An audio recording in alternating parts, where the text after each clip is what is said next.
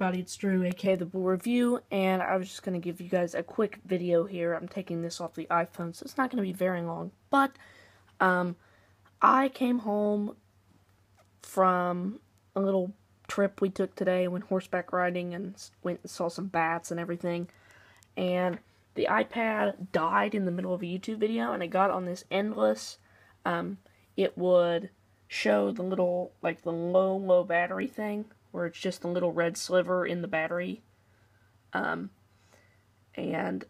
it would then go to the Apple logo, flash once, and start over.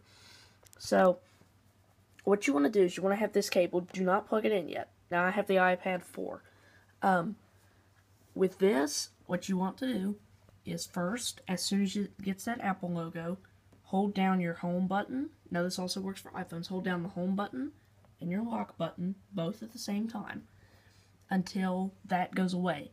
And as soon as it goes away, release the home or the lock button and hold your home button as you plug the cable in.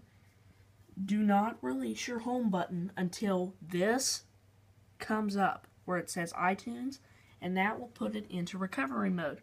Now, as you can see, it's hooked into the PC down here. And as you can see here, iPad recovery mode. iTunes is downloading the software for this iPad and will restore the iPad when download is complete. Current thing, 7 minutes remaining.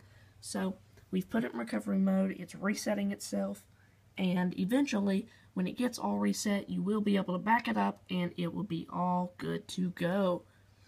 So, anyway, you guys, thank you for watching.